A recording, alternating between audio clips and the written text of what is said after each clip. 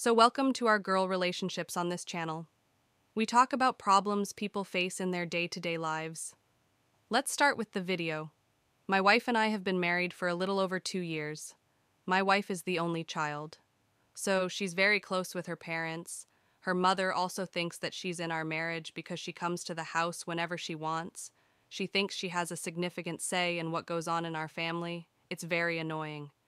And my wife can't see what I say. I hope it doesn't cause bigger issues in our relationship. I only signed up to marry my wife, not her mother. Her dad is decent and understands boundaries. You would think that he would be the issue because she's a big daddy's girl, but that's not the case. I'm sick of it and won't know how much longer I can keep up with it before I explode. My wife knows exactly how I feel about this, but she takes it very lightly and doesn't see any big deal in it.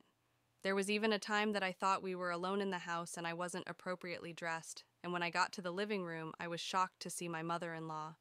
It's almost as if I can't breathe when we first got married. I thought it was some form of separation anxiety. My wife and her mom were very close to each other, and now she was getting married. I tolerated it for the first year until I realized that it would become an issue if I didn't do something about it.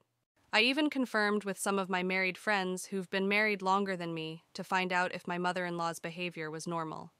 When they told me that she was a problem, I decided to speak to my wife about it, but the outcome was not favorable. My wife recently traveled, but before she did, her mom had mentioned that she wanted to have a party at our house when she traveled. That was an obvious no for me, but my wife agreed. She didn't even check with me to see if I was okay with it. I had forgotten about it until 2 days ago. My wife called me to give the spare key to her mom for the party. She and her friends were going to come in today since everyone wanted to be crazy. Then I could be crazier. I made everywhere noticeably untidy and made sure it was awful. I didn't take out the trash from days before or do the dishes didn't clean to prepare for the coming either. Since my mother-in-law believed it was her house, she could as well clean it if she wanted a party. I felt it was very disrespectful because she has a big house where she and my father-in-law live alone, but she didn't have it there and wanted to inconvenience me. I left the key somewhere on the porch so she could pick it up when they came and had their party. I wasn't going to come back home that night, so I packed my things to stay at my sister's house that evening. My wife called me so many times. I can't remember how many I didn't answer any of her calls. She usually prefers to call, because she's usually swamped, so she would call to get the conversation over and done. I always teased her about it, because I don't know a young person that doesn't like the text anyways. She texted me about how inconsiderate I was for not cleaning the house, when I knew we were going to have guests. She also said she knew I did it on purpose, despite her and her mom. She said she wondered if I truly loved her, and if I could stand her mom. That one cut me deep. She also said many more personal things that I'd rather keep to myself. AITA. I spoke to my wife the next day, and it was another round of insults and things that I hope she didn't mean. She said that my jealousy had destroyed my relationship with my mother-in-law. She said I always had her to myself, but was always unhappy. Whenever my mother-in-law was around, the whole phone call was about how unhappy she was with me, and that I better fix the mess. I caused my mother-in-law also called me, and basically did the same thing, only that she was meaner. She spoke about how she never really liked me, and told her daughter not to marry me, but she didn't listen. She said I had shown her that I couldn't maintain a home, and she didn't know what my wife was still doing being married to me. I thought it was a perfect time to give her a piece of my mind. I wouldn't let her insult me and get away with it. I told her everything I thought about her, even things I knew I shouldn't say. I didn't like her at all. I only respected her because she was my wife's mom. I wasn't surprised that she tried to persuade my wife not to marry me. I wondered if that was why she was always around and behaved like a parasite, just to strain the relationship between my wife and I. She has succeeded now because I'm not sure where we stand. After everything my wife said to me, when my wife returned from her trip, it was the same thing she and her mom had ganged up against me. Indeed, if she knew who she was married to. Even my mother-in-law's friends thought that they had a say in the situation, and thought that they could give me advice and tell me how disappointed they were in me. They said I acted like a child and not a man who was married. I told all of them off, and at this time I was getting furious, to the point that I started to think of getting divorced. Our home never remained the same. I don't believe I did anything wrong after all. It's my house, and my wife wouldn't apologize or take back all she said. There is a lot of tension in the air, and so many things left unsaid. We stopped speaking to each other and acted like the other person wasn't there. I think my wife is waiting for me to apologize, but I won't do that. If she can't see that her mother is causing a strain in our marriage, then there's no use trying to patch things up. My sister told my mom what happened, and she called and gave me some good scolding. She told me that she understood my point of view, but that didn't mean that I should have taken matters into my own hands. She said I should have found other mature ways to handle the situation. There was no other mature way to handle the situation. As far as I was concerned, my mother-in-law just wanted to cause trouble, and I was ready to give it to her when they came to the house and saw that it was dirty. I learned that they went to one of their houses. If that option was open, why did they choose to inconvenience me? The divorce is now looking like a viable option for me, and I'm really thinking that I would go with it. Marriage can only work with adequate communication whenever there is a conflict. The only way I see things now, my wife has let her mother poison her thoughts about me, and I don't think there's much I can do about it. I love my wife so much, but unfortunately, I think that things would only get worse. She's become very irritable towards me, and hardly ever smiles, no matter how much I try. I'm going to give it time to see how things work out, I guess. My wife realized I wouldn't let what happened slide. Like I always did. I tried to make peace with her for 2 weeks after our fight. But she acted immaturely. I decided to let her be, which I've never done before. I've too complained the game. I stopped trying to make peace and ignored her, didn't make any jokes or compliment her since she didn't reply.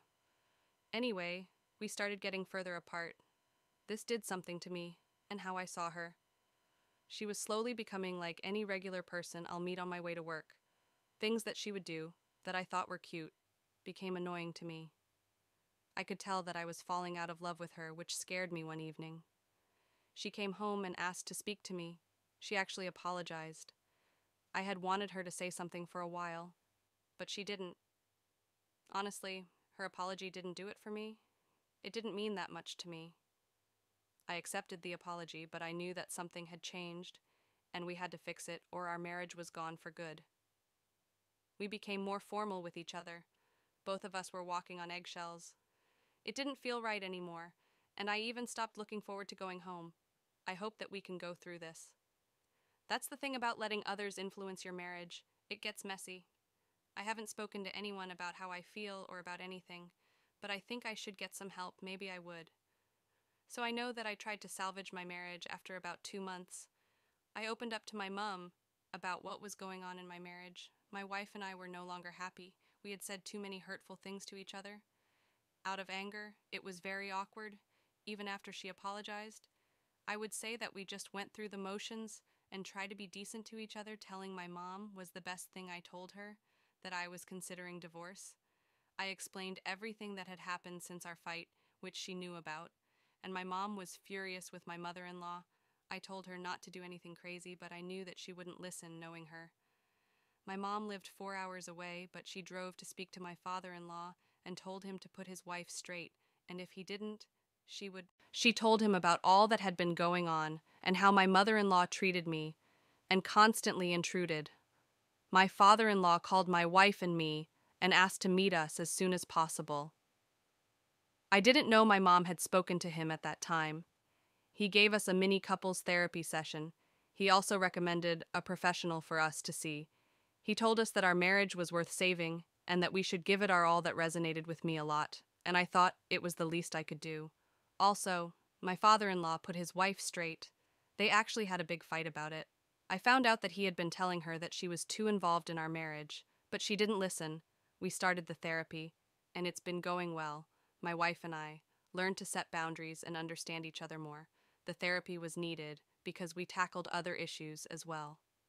Now it's safe to say that I'm the happiest man alive. I finally have my wife all to myself without my mother-in-law's influence. Thank God I opened up about the whole situation. If I hadn't, we could have been divorced by now, NTA. Your wife was blinded by her mother, just like my husband is with his mom. The fact that you guys were able to deal with it in the end gives me hope, because I'm at my wit's end here. next story.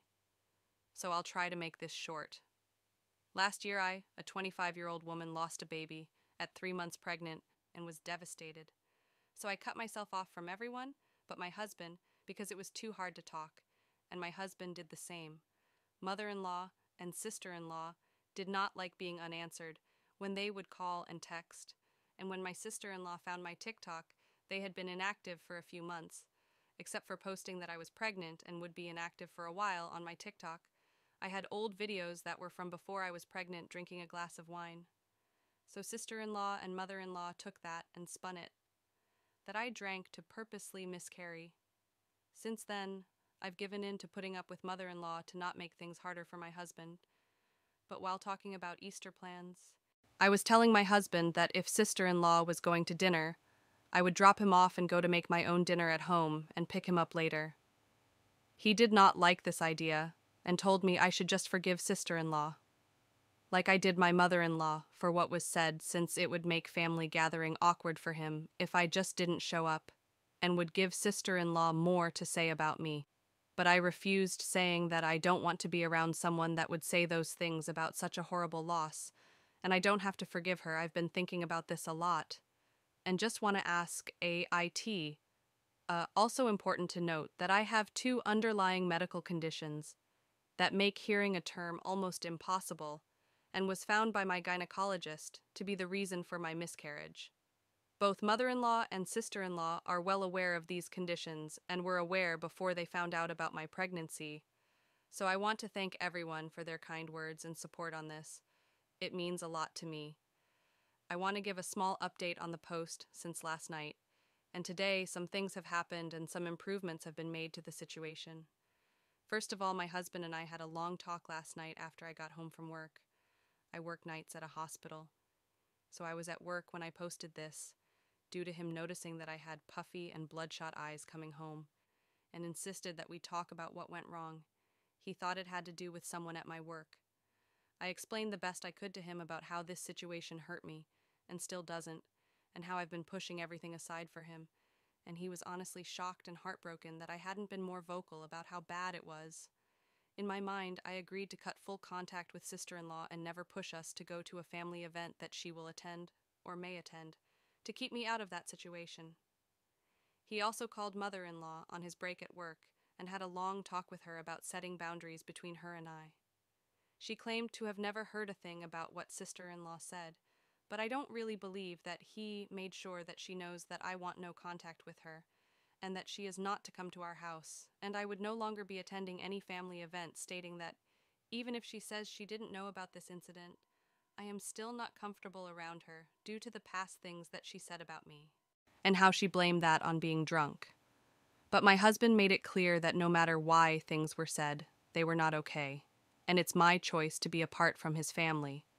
And even if it hurts her feelings, he will not make me be a part of it. Husband also has a better idea on how deep my feelings are still on my loss.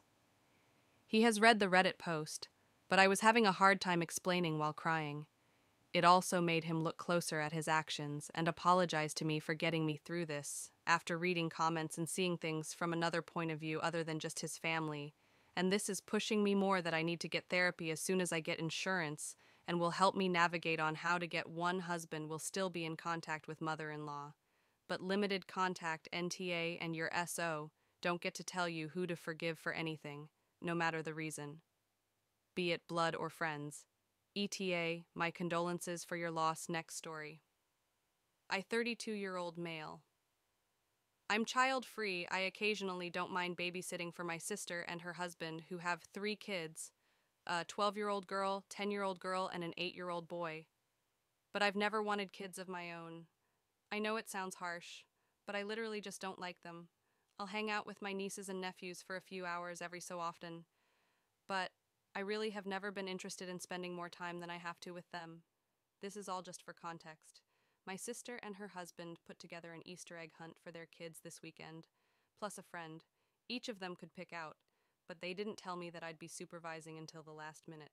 Apparently they had scheduled an Easter lunch date, but thought that I would reject babysitting the kids if they told me ahead of time, which I would have. So they just didn't tell me until the last minute. They said that they had already hidden all the eggs, and all I needed to do is keep an eye on the kids while they went egg hunting, and my sister was pretty much pleading with me, so I gave in and said I'd watch them while they egg hunted. I figured that the kids probably knew what they were supposed to be doing, since they had been looking forward to the hunt for a few days. So I counted them off, and just let them start hunting for further context. My sister and her husband live sort of in the middle of nowhere, and their backyard is pretty huge. There's also a stream running through just outside the boundaries of their yard. But I figured my sister had told the kids not to mess around near it, so I didn't remind them. She didn't give me any instructions on where the eggs were hidden, versus where they weren't. I had things to catch up on. So I sat down on the deck on my phone. Things were all good for about 10 minutes, until my oldest niece came up to me with my nephew, who was crying and soaked and bleeding from scraping his knee. She said that he tripped on one of the stones near the stream and fell in, and she had to grab him and haul him out. I tried to get him cleaned up before my sister got home, but my older niece tattled, and my sister and extended family were furious.